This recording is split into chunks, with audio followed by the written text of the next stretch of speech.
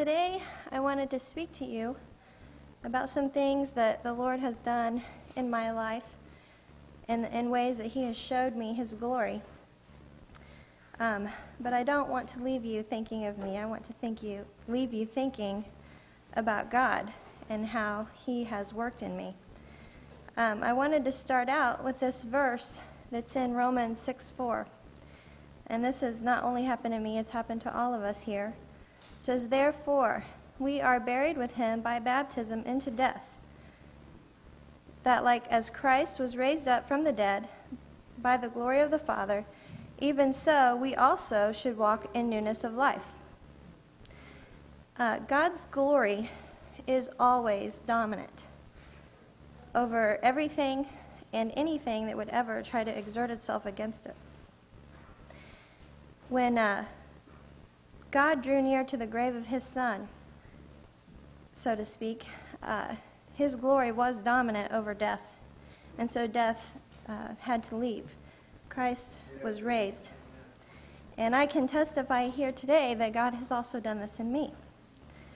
There was a time when I was alive to the world, but I was dead to God. But the Lord, He revealed Himself to me, and He gave me eyes to believe, He gave me eyes to see, and I died to this present evil world.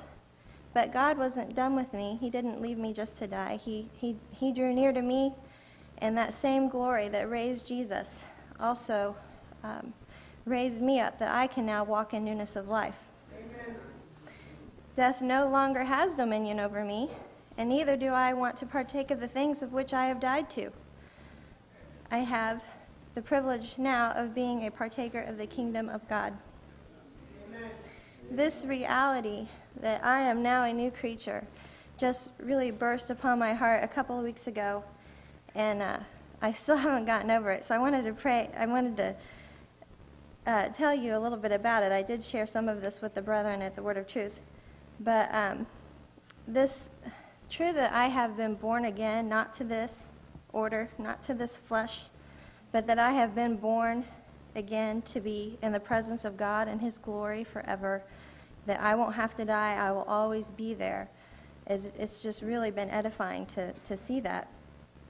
And also that I will never be identified with this world anymore. I love this verse now. It's really become dear to me. It says in Revelation 3:12, it says, "I will write upon him the name of my God and the name of the city of my God, which is New Jerusalem, which cometh down out of heaven from my God." So there, everybody's going to know that I belong to God. I'm not going to have flesh written on me. I'm not going to have sin and death written on me anymore.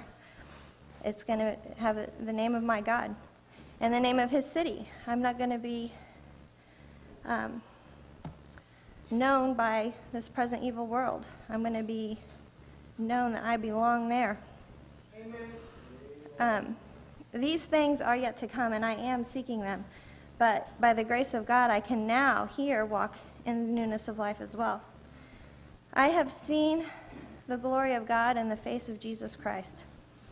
I saw that it was because of the sin that resided in me, as well as all the other people in this world, that He, the Son of God, had to become His lamb, and that He lived His life showing compassion on others and teaching about God's kingdom, and only to become sin and go through great suffering and shame, and He did this to take my place of God's wrath that was directed toward me. But He did it so that I wouldn't be condemned, and so that He could now receive back a bride to Himself. When I saw my sin like God saw it, it worked in me a godly sorrow, and it caused me to repent. And I am thankful that the Lord granted me this repentance. It was the glory of God that showed it to me, though. He is the one that commanded that the light would shine out of darkness. And at that time, I was not thinking about anything else other than that. I wanted to be right with God. I was 14 when I became very aware of this condition that I was in. And I didn't care about anyone else or anything else other than I wanted my sins to be washed away, and I wanted, not just so I didn't have to go to hell, but so I could go to be with Christ. So I was baptized, and a lot happened to me in that first year. I had a lot of sorrow that 14, 15-year-olds don't normally go through. But when I look back on it, I can see that God was purging me from these awful circumstances that I have gotten myself into before I was in Christ. And so now when I look back at it, I can see that God was the one that was holding me up because he was keeping me for himself. Amen. He was, even though I didn't know it at the time, he was working. I'm aware of it now. I was just a babe then, and I wasn't aware of it, but I am now. And I can see that how this will bring him glory. A couple of years went by, and I had something else come up in my life that became a definite fork in the road. I was either going to go back to the destruction that he had just led me out of, or I was going to trust in him. And I'm thankful that the Lord gave me eyes to see this. And God, like I said, he had started a work in me, and he wasn't willing that I should perish. So in this time of need, he gave me the grace that I needed to make a sound decision. And I put my hands to the plow, and I still haven't looked back. It was not long after that that I met my husband, Brother Jeremy, and I wanted to take time to thank the Lord for him too. I'm thankful for his mercy that he has given me him as a helpmate, and that we could labor together in God's kingdom. And one time I had given him a verse. It was found in Song of Songs. It was chapter 5, verse 16. It says, "His mouth is most sweet. Yea, he is altogether lovely. This is my beloved, and this is my friend." And I gave that to him because since we were married, he has always used his mouth to speak words of edification to me and to minister to me. And he has helped me to grow and to continue to run this race to glory. So the fact that we can track together and bear each other's burdens and sharpen each other as iron sharpens iron, all while still in these vile bodies, brings God much glory too. Not long after we were married, we were hungry souls, and we were searching to be fed, but we weren't finding any nourishment. And that's when the Lord sent Brother Ricky and Sister Tasha down to minister the glorious gospel of Jesus Christ. And we did grow so much under their ministry, and I'm hungry for more. And I'm also thankful that God drew us here to Joplin to labor with the brethren here. And I've noticed an increase even since we have moved here, which was just January of this year. And I've seen my appetite for fellowship with the Lord, fellowshipping with him, has increased even more. And that he has enlarged my heart to see more of his glory. Now, when you guys look at me, you can see I'm not a finished work yet, but I am being changed from glory to glory. 2 Corinthians 3:18 says, "But we all with open face, beholding as in a glass the glory of the Lord, are changed into the same image from glory to glory, even as by the Spirit of the Lord." So we can see the glory of God most precisely in the face of Jesus Christ. I can look at Jesus through the scriptures and through the eyes of faith, and it will change me. One example, there's lots, but one example that I see when I look at Christ is that he was not average or mediocre in anything that he ever put his hand to. In all things, he was most excellent. He was God's beloved Son, and God was well pleased with him. And this is my desire as well. In everything that I do, I want to do it unto the Lord. Not as to earn my salvation, but I want to be pleasing to God. I want to walk in the light even as he is in the light, that as I have fellowship with him, the blood of Jesus will cleanse me from all sin. Amen. And I know that if I remain in the light, I will only advance. Amen. Sometimes advancing does come through means of a trial. And I know I haven't gone through trials, some of them as hard as some of you brethren have here, but for me they were my trials, and they were a time of testing of my faith. And I wanted to share some things that the Lord showed Brother Jeremy and I through the birth of our son, Jeremy Levi. We had a little bit of difficulty in even achieving this, but the Lord had mercy upon me, and he gave me to carry him full term. And when he was born, just at the sound of his first cry, I knew something was wrong. And he had one of his lungs were immature, and so they had to put him on a breathing machine and on oxygen, and so we weren't able to hold him. And that was really hard for me.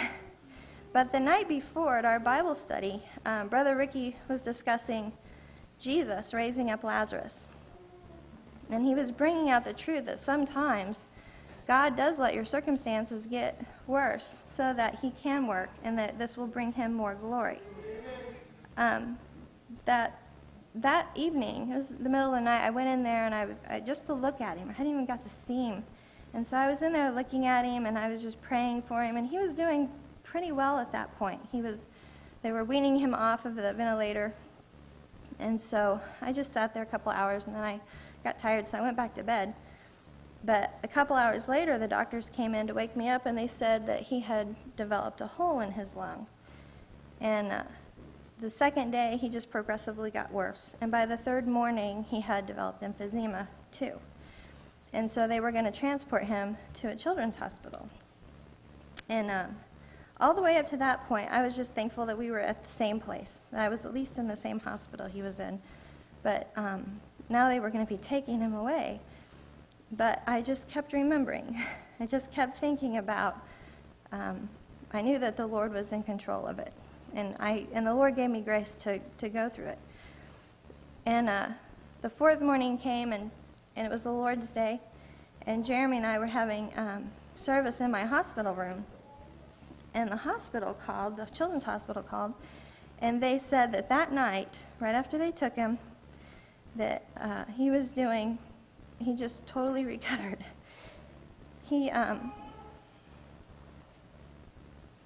They took him off the ventilator, his lung was better, and they wanted me to come in as soon as I was discharged to come in to feed him. And so Jeremy and I immediately gave thanks to the Lord for his mercy and compassion that he had on us and for healing him. But like I said, through the whole thing, I just had a peace because I remembered how Christ, how he did raise Lazarus and how this did bring him much glory. And this test did increase our faith and our love for God because we saw more of him. We saw a greater measure of his glory and was able to come out through the trial without the smell of smoke on our clothes.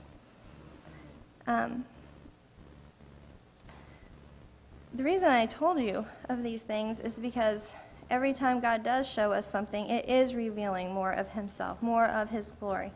Because one day we will be in the presence of God, in the fullness of his glory.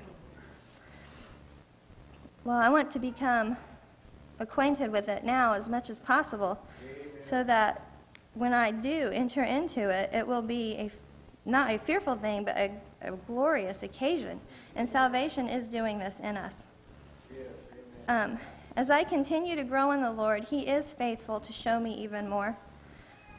And I have seen enough that I know that when God and his Christ come ripping through those clouds in the fullness of their glory, unveiled, that I don't want to be standing there ashamed. But, on the contrary, I want to be to the praise of his glory. Even now, when people see me or hear me speak, I want them to think of God. And on that day, I want to be a finished work that is evident to everyone who sees me that it is only the hand of God who has done this in me. I want him to have honor because it is due to him. And this is why we are even here. This is why God has made us. We weren't created to settle down in our own corners of the world and, to kiss my husband goodbye and make sure my kids are well fed and safe. I do all these things, but that's not the explanation of my existence. Isaiah 43:7 says, "For I have created him for my glory." I want to be pleasing in the eyes of my God, and I know I can be because I won't be standing there in my own righteousness. But I will be clothed in the righteousness of Christ, and that is much comfort to me to know that. And I also love to think of this verse when I think about standing in the presence of God. That's in 1 John 3:2. It says, "Beloved, now we are the sons of God, and it does not appear what we shall be. But we know that when he shall appear, we shall be like him, for we shall see him as he is." And this verse also brings much comfort to me, because when Judgment Day is come, I won't be veiled with this flesh. It'll be gone, and I will be like Christ. And it will not be a fearful time for me, but I will be in comfort in the presence of the Almighty God, and I will finally be at home. And this, I know, will bless God and bring him glory.